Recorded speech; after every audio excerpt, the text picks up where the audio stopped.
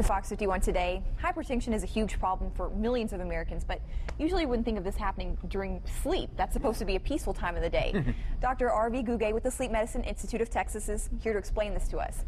Okay, so talk to us today about hypertension during sleep time. How does this happen? Rachel, normally people who have normal blood pressure and good sleep do actually have reduction in blood pressure during sleep. So a normal person's blood pressure normally goes down by 20 to 30% while they're sleeping, as the cardiovascular system also rests. In people with sleep disorders, when the brain starts waking up or arousing out of sleep because of these sleep disorders, there can actually be a stimulation of the adrenergic system, and pumping adrenaline can cause increase in blood pressure and increase in heart rate instead of decrease in blood pressure and decrease in heart rate that is normal. That's very interesting. So a variety, I know sleep apnea comes to mind that can cause that, because if you stop breathing, then the heart rate goes up, I know from personal experience, unfortunately. But what other sleep issues, is it a whole host of them that can cause the hypertension? Certainly, Robert. I think you have opened up a very important piece of conversation. If you look at brain arousals and increase in blood pressure, there's a very good relationship between brain arousals, pumping adrenaline, and a rise in blood pressure.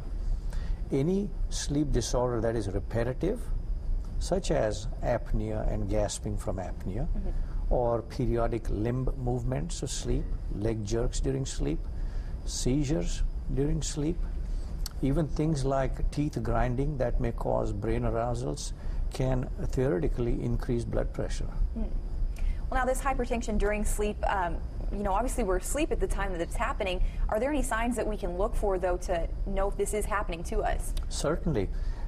If someone has hypertension and they are placed on treatment for it with a medication, if their blood pressure refuses to go down, becomes difficult to control with 1, 2, 3 medications, one must suspect that there could be a sleep disorder that is in the mix there. Patients can develop headaches when they wake up in the morning as a consequence of increased blood pressure during sleep. So those are two common indicators, really. Now, can some heart issues bring on sleep disorders, or how are those related possibly? Certainly.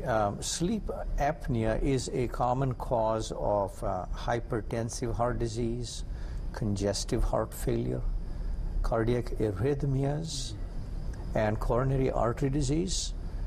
At the same time, conditions like congestive heart failure, which decrease the circulation to the brain, can cause the brain to not want you to breathe. We call it central sleep apnea or Cheyne-Stokes respiration. Wow. Who knew all this? This is very, very interesting. Now, now you have a way, it's a new non-invasive way to check for hypertension. What exactly is that? Sure. We have a sleep technology now in our sleep center that allows us to record blood pressure from the patient while they're sleeping and doing their sleep study without having to put a cuff on their arm and having to pump it up every minute. And the best part of it is you can actually see the correlation of the apnea with the increase in blood pressure and increase in heart rate. Wow. Learn something new every time with Dr. Gugay. This is very fascinating. Now, if we want to find out more information, sleeptyler.com is a great place to go. Thank you so much for stopping by this morning, Dr. Gugay. Thank you, Rachel and Robert.